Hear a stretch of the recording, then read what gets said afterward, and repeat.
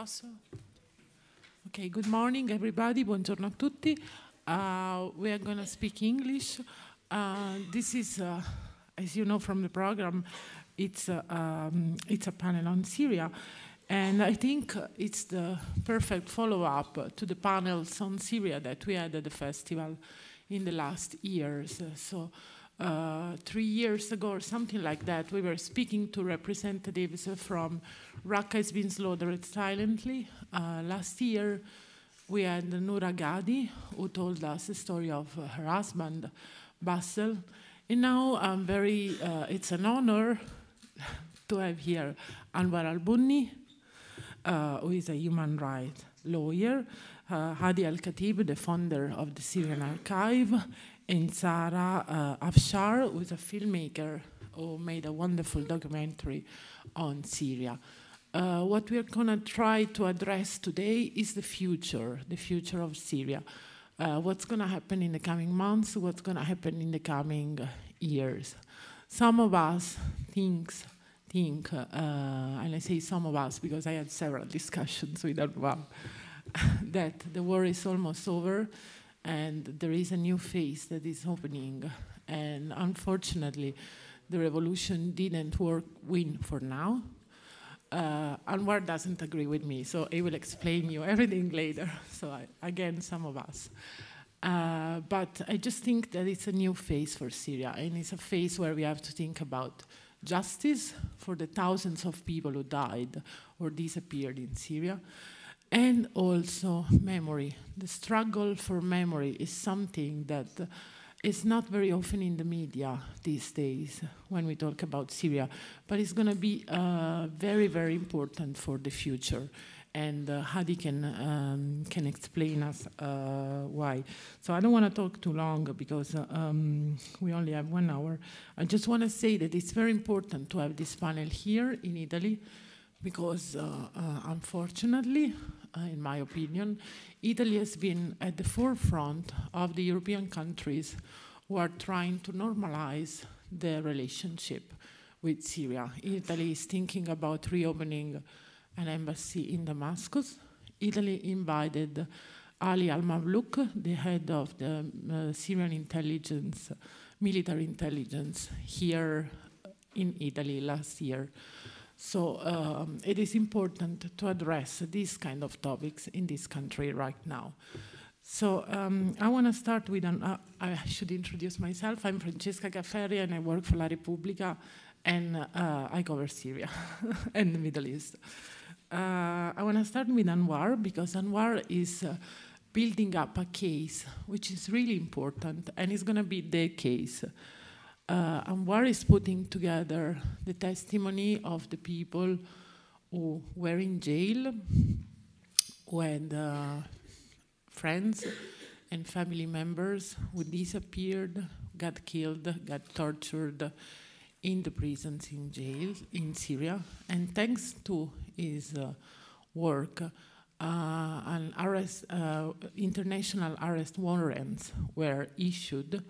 So Ali Mamlouk today could not be able to come back to Italy because there is an international warrant against him, which has been issued by Germany, thanks to the case that is putting together. So this is just an example. Before I let Anwar speak and tell us about the case, I want to just tell a few words about you. Can I? He's a human rights lawyer. I would say the human rights lawyer in Syria. He has been working on this topic for 30 years, and you should say if it's true, but I read you started. He's from Hama in Syria, a very famous place. He started after, in 81, the army came to Hama and beat him, burned his beard, and that was the beginning of his interest in human rights. Anwar spent several years in prison. He was arrested in 2006 for signing up a declaration which asked for more freedom in Syria, press freedom, and this kind of stuff. He survived not only the prison itself, but an attempt direct attempt to kill him while he was in prison, because he has been targeted by the Syrian regime for his work. Basically, he is the person who defended human rights in Syria for the last 30 years. And right now, he is the nightmare of people like Ali al-Mamlouk. Can you tell us about the case? Good morning, everybody. Before I speak about the case and why we follow justice in Syria, I want to speak about how much justice in Syria and for Syria, it's so important for whole the world and specific for Europe. What happened before from horrible crimes in Rwanda, in Afghanistan, in Sudan, in many places in whole the world continued because the criminals feel they can escape from punishment. The experience of justice before was very bad to give example or to send message to the criminals or properly criminals. They must to stop to do like crimes. Unless like that in Colombia they give prize, Nobel Prize for peace for the horrible criminals who committed horrible crimes in Colombia. When they make agreement, they give them Nobel Prize. Wow. So that who encourage the others to, okay, we can do what we want and we can escape at last. What happened in Syria or what will happen in Syria will affect about whole the world and specific in Europe, because Europe in the first front line to face all the things happened specific in the Middle East and North Africa. All the dictatorship now, or properly dictatorship, who think to be like that, look for destiny of the Syrian regime and Syrian criminals who committed all these crimes against humanity and war crime. If they survived, altogether we can imagine what will be happen if Sisi in Egypt or Erdogan in Turkish or Bouteflika in Algeria or others feel comfortable, okay, we can do what we want. If the Syrian crisis sent 1 million refugees to Europe, because 7 million contained with the country around, from Turkish 20 million, they will not find way unless see Greece or Istanbul, Bulgaria. From Egypt, 20 million, they will not go to Sudan or Israel or Libya. They will go to sea and Italy, Greece. From Algeria, same. So for that, accountability for Syrians, it can change all this. It can send message to all those. You cannot do what you want in your country. It's our interest because we will be attacked from your crimes. It will touch us. So somebody may be, okay, we want to stop the war. It's not about stop the war now. It's stop all the war in all the world. It will be can continue if we stop it with a bad way. Just let us don't listen somebody cry or somebody suffering. Keep them. It's not the solution for our future. All of us, not for Syrians only. It's not good way to save our future. in Syria, in Middle East, in Europe, in other, maybe in Venezuela, maybe in Iran, China. If you want to save our future, we must to focus about accountability. What we did, it's maybe historical step because we start justice now, before everything end. The experience before, okay, the end, the crisis end, finish. Okay, we look, maybe give amnesty to everybody. Maybe, okay, make limited to the justice.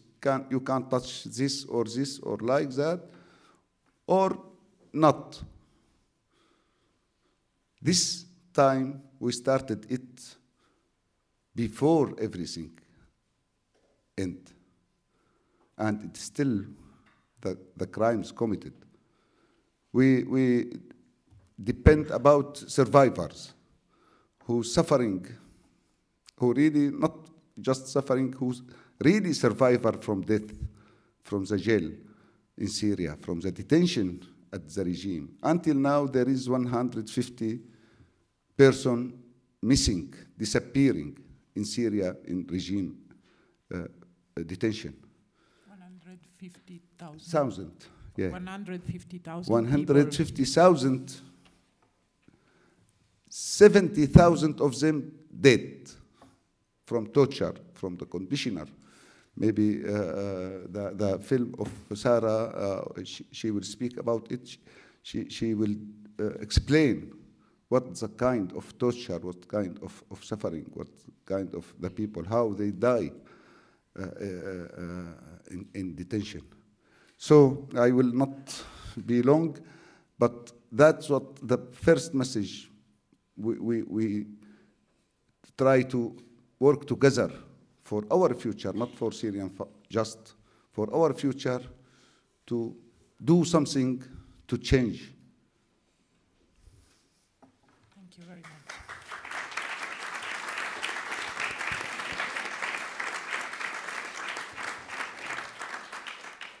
So when we chose the title of this conference, we said memory and justice, because there is another part of this story, which is memory, and this is what Hadi is going to talk about. Hadi is the founder of the Syrian Archive, which is a website which is trying to prevent all the documents, and especially all the videos that came out of Syria during the revolution. Donatella Della Ratta, who was here with me last year, just published a book which is called Shooting a Revolution, and she explains very well that Syria has been the first civil war revolution which has been streamed live all over the world. So there are thousands and thousands of hours of videos which came out of Syria. But from these videos, you have several questions to address. I mean, are they real?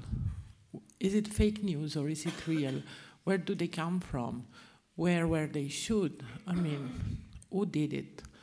And then there is another part, which is like what's going to happen in the future.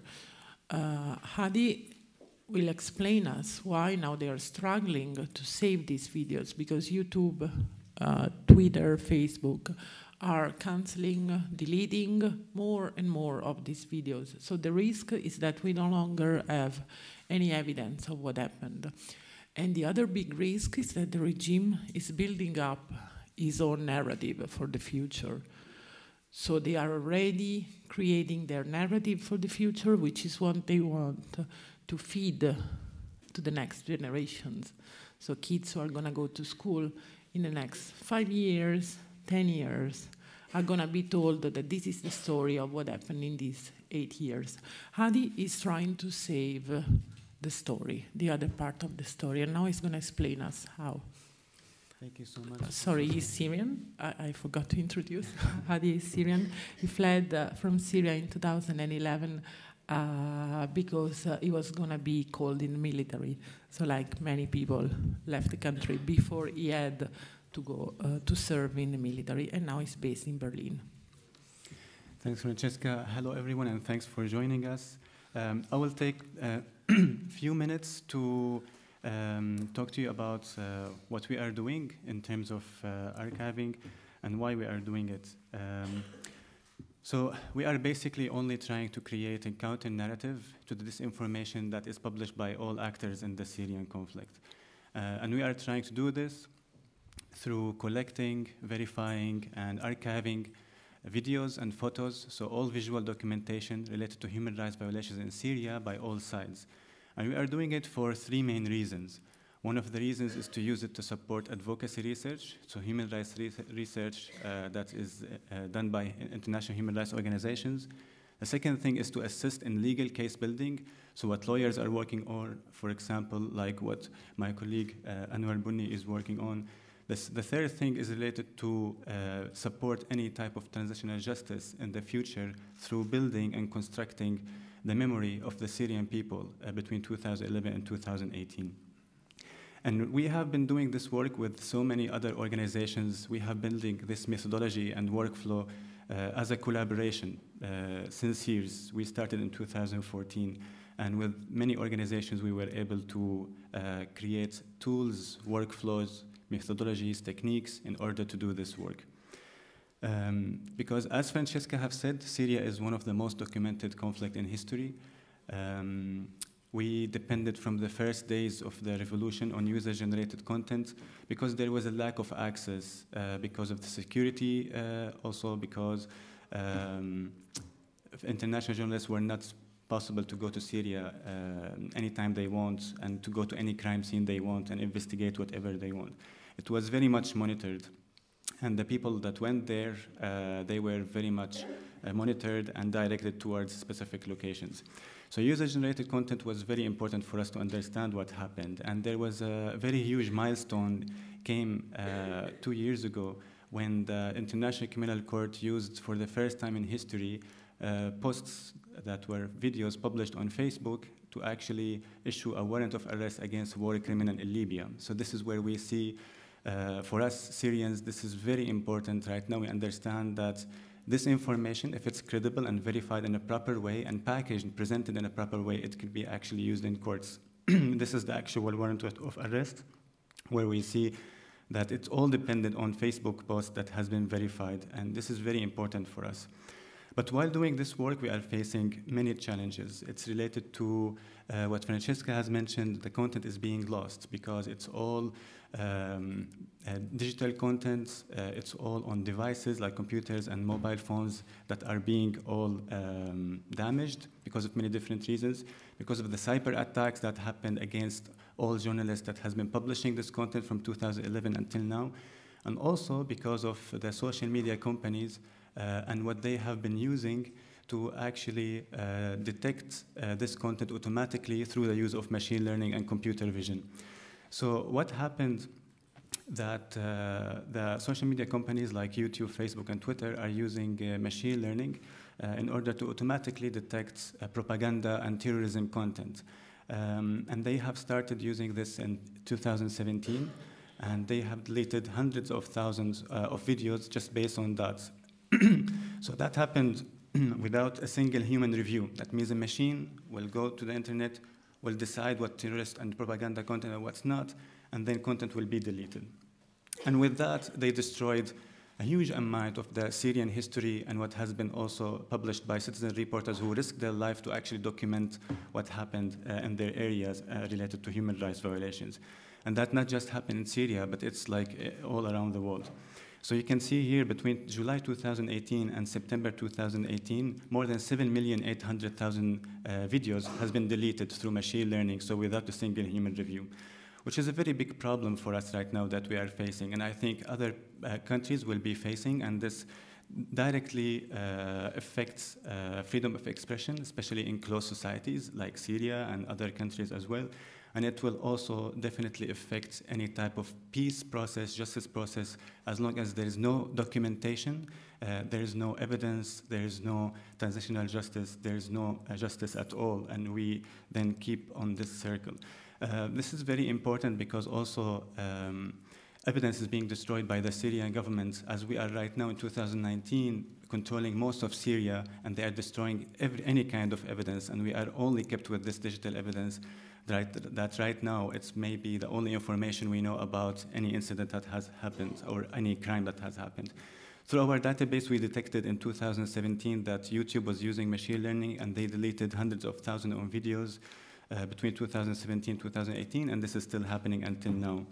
But even with that, we have been archiving, so we have more than 3 million digital units related to the Syrian conflict that we have verified only about 5,000 out of them. But this is one of the biggest challenges that we are facing, which is priority is archiving because everything is getting lost. And the other challenge is related to the misinformation that has been published by all actors in the Syrian conflict. This is why it's really important to verify everything that we acquire. Because, for example, like this example, we see many different actors, like this one, for example, the Russian Ministry of Defense, publishing videos. This example is about how the US is covering an operation for ISIS, moving equipments between Iraq and Syria. And they use for that this video, which is actually a screenshot from a game video that has been published on YouTube. So this is the level of misinformation and propaganda that is happening in the Syrian conflict by all actors, including governments, as we can see here. So this is how we really need to do verification.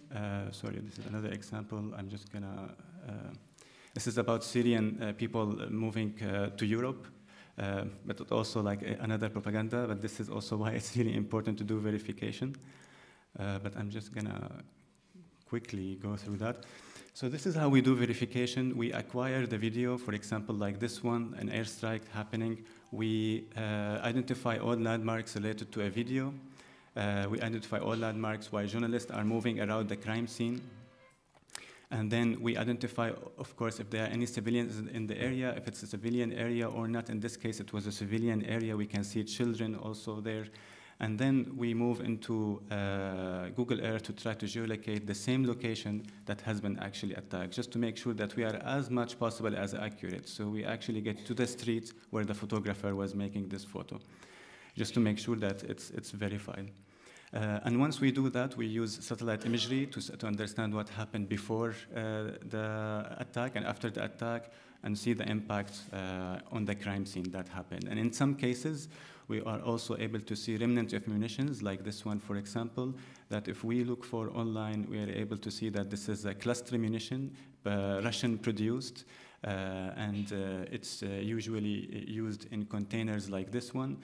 So hundreds of them will be in this container. It will target civilian locations in a very random way and make very big damage to civilians. And it's a war crime also to use it, especially against civilian locations. Of course, the narrative also comes in from the Russian Ministry of Defense that they don't have this type of weapons in Syria, but also through videos related to Russia Today that they have published by journalists that were covering their operation, you can see that actually those submunitions and the containers were actually on their aircraft while they were operating in Syria. So this is an actual war crime that is happening using incendiary and cluster munitioning against civilians. This is why verification is important. This is why also we are going through it. The third challenge related to this is this content is very scattered all over the internet because people are using many different platforms to publish this content. So it's not really centralized and it's really hard to find. And this is why we created metadata schema in order to tag every information, every video and photo we take with information so we're able to find it. And through that, we are able to create patterns and we are able to understand more the strategies of how the military, for example, were doing their operations and why they did that. The same thing for any group that were responsible for human rights violations. So we can create timeline, understand strategies, and all of that. But also, it's really important for us to use this user-generated content to understand the chain of command, who was actually responsible for crimes. So it's not just important for us to understand what happened at the crime scene, but also who was involved who is the military personnel that were there. This is one example from Al-Quds Brigade that were in Yarmouk camp, a Palestinian camp, that were doing looting as they were actually in the camp. And you can see a lot of information on them online, being also supported by the Russian government. And we see their names, we see their signature, and all of that is online. And so this is how we do this type of investigation. So all these techniques and tools are published on our website because we want to make sure that whatever we work on is also available for all journalists in many different countries in order to understand how we are working and be able to use it in case it's useful for their archiving or verification purposes. The last information we are facing, and I think I will end up here, is related to the scale.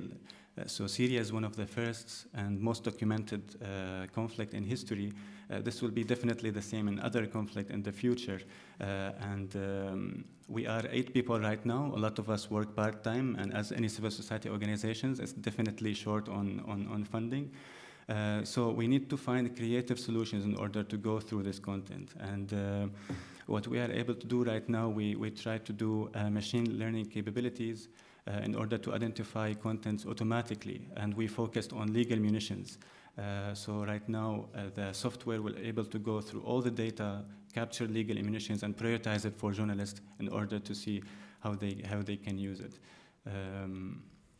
This is the cluster munition that you have seen that was also used during the attack in Aleppo. So we are focusing on that. And this is the result will be something like this.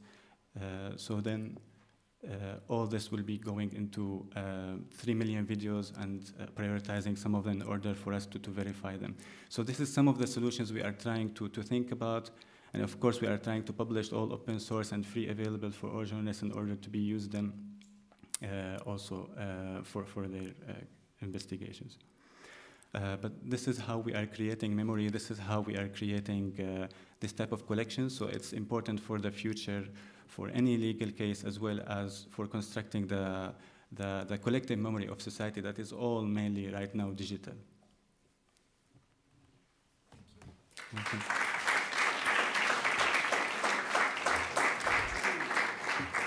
Thank you very much, Hadi. I want to stress once again that most of this material is available online for everybody on the website of the Syrian Archive. Hadi, you said human rights violation by all sides, and this is very important to stress, to underline. I mean, what started as a pacific revolution turned out into a bloody civil war, and I must say that in the last years, nobody is innocent in Syria. There is no good and bad. I mean, except the people who started the revolution. That's another story. I'm talking about the militias, the groups that are fighting on the ground. But there is one part, and that's how I get to Sara, which is responsible for systematic attack to human rights, systematic use of torture, systematic elimination of so-called enemies. And when I say so-called enemies, it's because I mean not only people who are fighting, but people like Bashar al Khatib, about whom we spoke. We were here, we were talking about him last year. He was a geek, he was a web expert, he was trying to teach to the people how to shoot videos of the revolution. He was arrested, he was tortured, he was killed. So this is what Sara works on. This is the subject of her work. Sara shot a wonderful documentary which is called Syria Disappeared, the case against Bashar al Assad. And I'm sorry, but we don't have enough time to show it. So even the short version would have been 16 minutes, and we only have 1 hour. So, but I strongly invite you to look for it on Amazon Prime because it's really wonderful. She, in this documentary, she speaks to families of people who disappeared, survivors, defectors, and she explains what's the case, what's the story of the disappeared, and what's the evidence that is collected to be against, as you say, to build up the case against Bashar al Assad. Before I let you talk, I want to say something that happened last night. We were having a conversation at dinner, so a friend asked Sara, is your movie political? And we were sitting together, and I said yes, and she said no. And she's right, because her movie is not political. I mean, it's about what happened. She let people speak. But I was right too, because at the end of the day, it becomes political, because all the evidence points in the same direction. So, Sara, what's the case against Bashar al Assad? What's the evidence? And what did all these people that you met and you interviewed told you? Is it on? Yeah. Hello, thank you for coming. Thank you, Francesca. So my film went out in March 2017. I worked on it from the end of 2014, so I worked on it for years. And really what motivated me to make it was that in 2014, some photographs were released. They had been smuggled out of Syria by a defector, and they showed thousands of corpses of people who had been detained by the Syrian regime. The photographs are horrific, and I really actually urge you to look at them. They're called the Caesar photographs, and you can see them online, and you can see them in my documentary. The photographs are of corpses that are severely emaciated. So many of the detainees were starved to death. There's signs of torture on the bodies. There are eyes gouged out. There are children in these photos, boys. You can see that, some of them have been hanged. Chemicals have been used on them. Really, when I saw these photographs, I thought that they were reminiscent of photographs from the Holocaust. They're that horrific. And I really thought that they would have a huge impact on what was happening in Syria, and that the international community would do something, because, this was such strong evidence of, what the regime was doing to civilians who they had detained. But unfortunately, there was a Security Council resolution to refer Syria to the International Criminal Court in May 2014, partly based on these photographs, and that was vetoed by Russia and China. And then really after that, the whole issue of what was going on to detainees just seemed to be swept under the carpet by the international community. And then everybody's focus turned to ISIS, because it was at the time when ISIS was coming to the fore in the conflict. And so I was really motivated to try and make a film just looking at this one issue.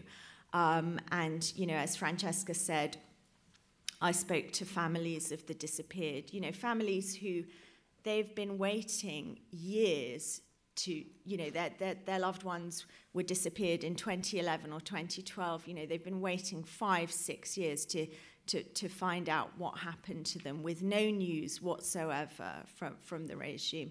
But one person I spoke to in the film, she's a mother, Mariam Halak, and her son was a dentistry graduate, a peaceful protester.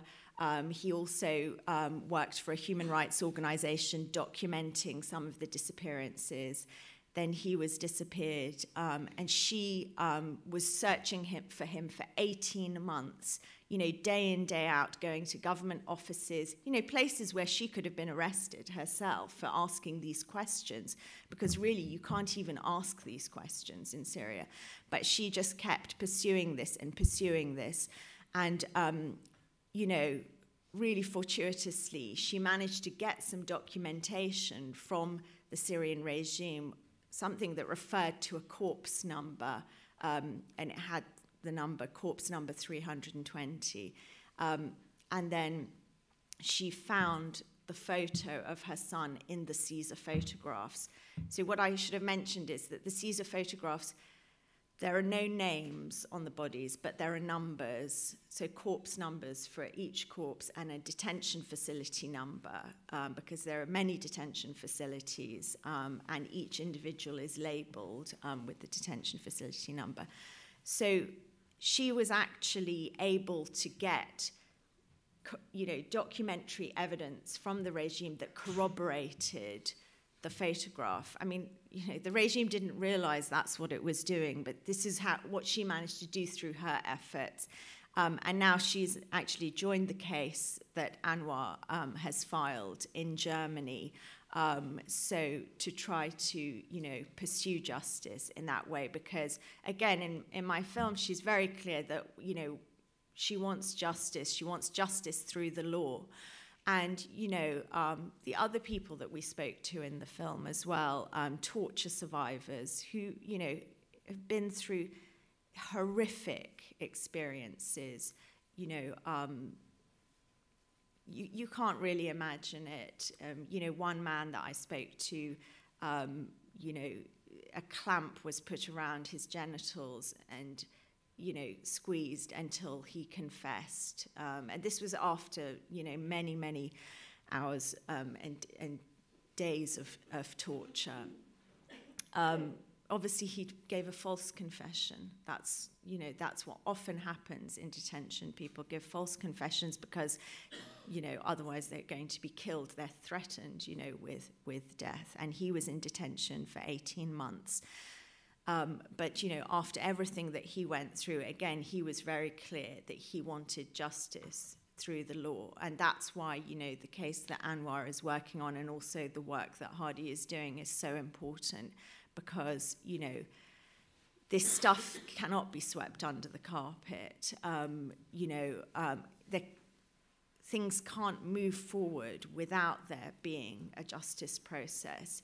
Sometimes people say, oh, why do you talk about this? You're preventing peace by talking about this. But, as the saying goes, you cannot have peace without justice.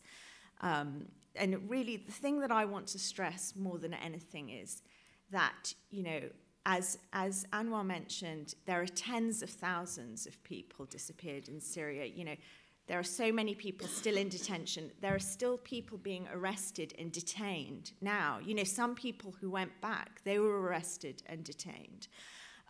Because sometimes people go back because their families are there and they haven't been able to have reunification in Europe. And so they go back and they've been arrested and detained. And we know about the torture that goes on.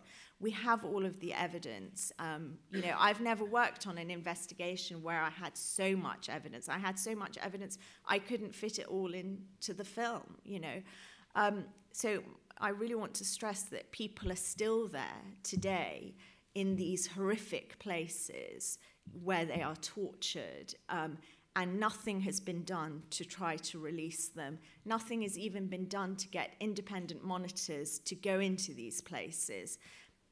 Because, for years now, Amnesty International and also there's a group, Families for Freedom, who are the mothers and wives and sisters of the disappeared. They have been asking for independent monitors to go into these places for information, any information about their loved ones. They want to know, if their loved one is dead, they want to know that. They want to know where are they buried.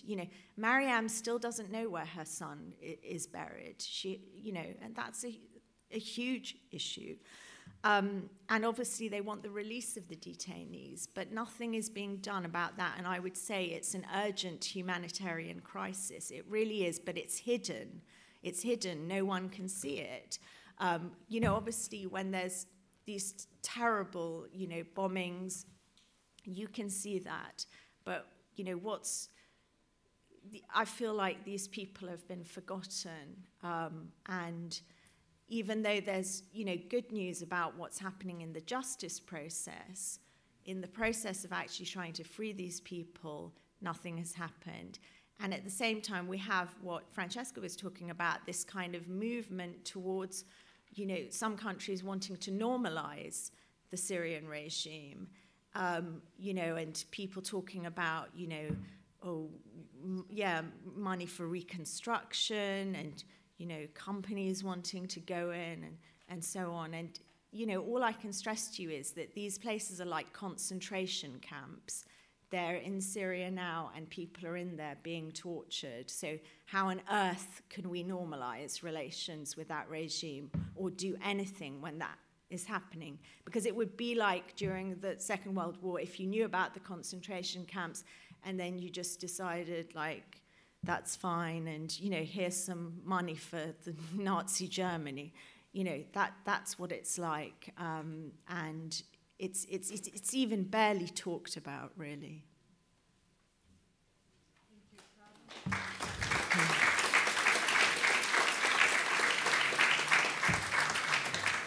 Thank you, Sara. Once again, I want to stress out that there are 150,000 people who are missing today in Syrian prisons, and that the regime just started publishing some list of the people that were killed.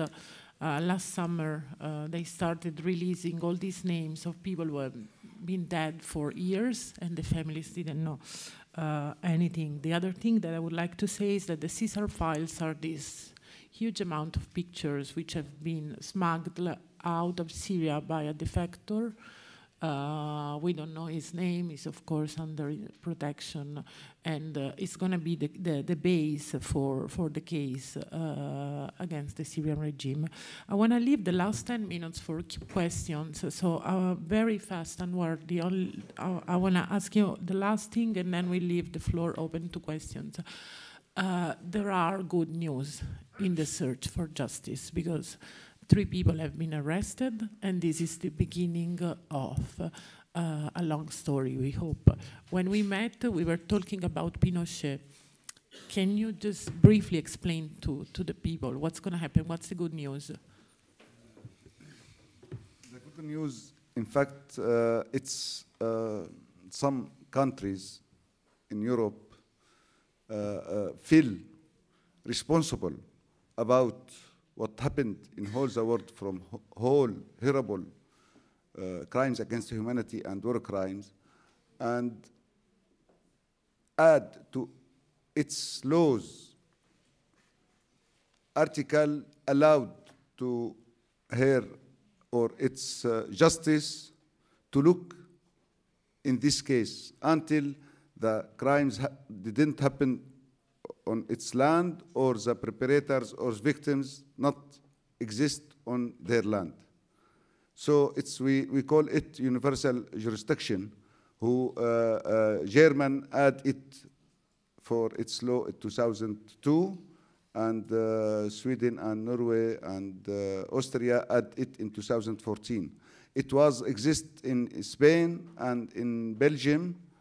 Unfortunately, they canceled it in Belgium and Spain because they feel embarrassing. Spain because the case of Pinochet that was almost arrested and he can run away, and they canceled this. And Belgium canceled it because the case against Sharon, the Prime Minister of Israel. So we are lucky. Some countries, some people feel responsible about that. And we use this universal jurisdiction in Germany and in Sweden and Austria to build case and target preparators, high-ranking officer in Syria who are responsible about torture, killed the detainees in jail. I will add something about why justice so far important for us. What most dangers we face it in the future? I think there is one, that's terrorism, that's our enemy, all of us, and for Europe and others, immigration or refugees. It's also dangerous for them, for you. How we can face it, fight against this danger? I think, and I think I am right, justice. Because when the people don't find, when the victim don't find peaceful way to have their justice, it will be very good land to the terrorism organization and radical idea to serve them. When the people disappointing, hopeless, nobody helps them until everybody saw what they suffering, how much there are victims, and nobody care. They will be good grant to the radical use them to have their rights or revenge. We can't fight, nobody can fight the idea of terrorism. It exists from the long time in all the region, in all the nationality. The terrorism idea, it exists. We can't fight it, to don't allow for this idea to have people believe or support or adopt. And the selective justice is more danger. When we use or select, we need to attack these criminals for this crime and forget others and others. Okay, I don't care with this, but that may be danger of me. That make more hopeless. And that times you will be enemy to others, not just, okay, I care because I interest. You will be enemy. That means you support the other. So the selective justice is more danger. When I choose, I will charge or attack this kind of criminal, and I will not care about the other criminals, how much they do. For that also, that's who push waves of refugees, because the people will look to secure, to save place. Beside, these criminals will come to you at last to have safe place, and it will be danger for your society in the future.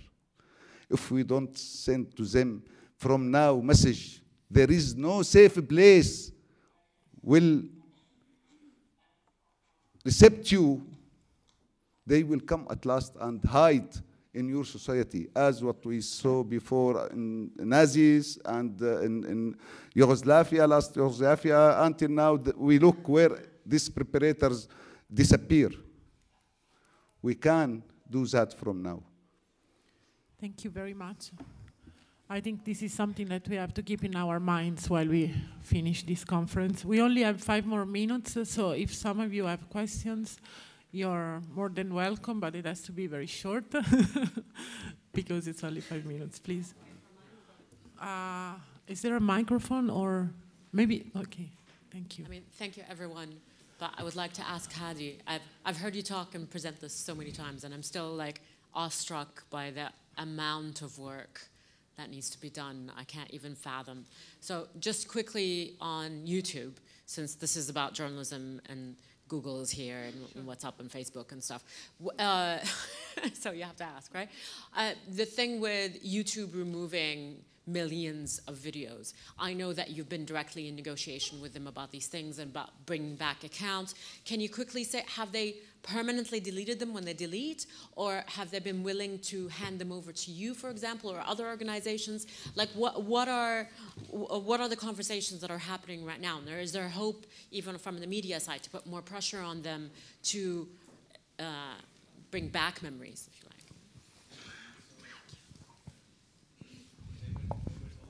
To give back some of the videos, to reinstate some of the videos, if you have information about the videos that they were deleted. So if you have information about the videos, what are those videos exactly? What's in the video? What is the source of the video? What is the video about? Then they will reinstate it. Yes, otherwise, if you don't have this type of evidence and metadata, then they won't do it. So this is one of the biggest challenges. Luckily for us, we had preserved this before. So we had the files, we know what the files is, we know it's not propaganda, it's not extremism, it's like literally targeting, for example, a medical facility. And they mentioned that this is a big mistake that they have done. Right now, this year we are in a different situation, especially after the GDPR, because I don't know for how long, if they deleted the video, it will be on their servers. I think it will be for a limited time, but we don't have any public information about this from social media companies, including Google. Thank you so much for your presentation and everything that you guys are doing. I was wondering if you could talk a little bit about the cases that have been brought at the domestic level, given that the International Criminal Court seems like it's not able to do anything here because of Russia and China having veto power. I was wondering if you think that enough can be done to bring justice for Syrians in domestic courts. ICC, International Criminal Court, closed for Syria. For that, we use this universal jurisdiction who have in Germany and Norway and Austria and Sweden. And we filed 4 cases in front of German prosecutor, and really they issued arrest warrants against several of preparators from the high-level ranking, and we're waiting for more, including for sure Bashar al Assad himself, because he is not as president responsible about what happened, because he is himself committed crime when he signed at least 15,000 order to kill the people inside Naya prison outside law. So he committed crimes himself. Besides that, there is a case in French, because 2 victims in detention killed was French nationality. So that give the judge in French capacity able to open case and expand with it to make it crimes against the humanity against 10,000 detainees. And they issued arrest warrants against Ali Mamlouk, Jamil Hassan, head of Intelligence, Air Force Intelligence, and Abdessalam Mahmoud, the head of investigation branch in Air Force Intelligence. Ali Mamlouk, the head of the National Office Security in Syria. He is responsible about all the security branches and department. In Sweden also we submit file last month, and we're waiting to continue. Anyway, in Europe, there is no trial in absent. So we just wait to arrest warrant issued, and that means they will start trial if they catch the perpetrators. So in another side, we follow the criminals, and we thought and know there is about 1,000 criminals arrived to Europe as refugees. So we tried to find them, building case against them, and we succeed to catch 3, 2 in Germany and 1 in French, who committed crimes against the humanity, was responsible about torture detainees and killed them under torture. And we continue to find all those preparators for Syria and for Europe to save the community, because most of them sent by mission to make problem, to commit crimes against the Syrian opposition or like that. So we try to continue our work to find them and building case and let them face justice. So this is why it's the worst nightmare of the Syrian regime, once again. So I'm afraid we have to close, sorry, but they are going to be here. There is another panel after us, so I was checking the program, but unfortunately we have to close. I just want to close with one thing. We were having a coffee and I asked Anwar, where is the trial going to happen? All this case that you're building, where do you expect it to happen? And I thought he was going to say Germany, but he said Syria. Okay. In fact, we, for the people who arrested in Germany, maybe we wait last of year open trial against them. It will be open. But for other work against the people who is in Syria, our target may be to catch them, but the main one, to push them outside Syria future. When the justice told them, or publish they are criminals, that's cut any way to anybody to think we can connect with them or rebuild their reputation, or they can be part of Syrian future in the transition period or after or like that. We try to cut the way to rebuild these people or these criminals, and that really it will be victory for us, because like I told you, in the history, many times same criminals be same president or same parties and involved with the society, and they will be a temporary bomb. They will explode in the future. And we have experience in Lebanon, in Iraq, in others. Every place who make this deal, they make bomb. It will be explosion in the future. So we need our future safe. Without this small bomb will be planted in the Syrian future. So it's not over. I mean, it's not an Arab spring, it's not an Arab winter, as we were discussing yesterday. The story is still going on. It's spring and will still spring. It's not spring for Syria and Arab world, it's spring for whole world, in fact. Thank you very much.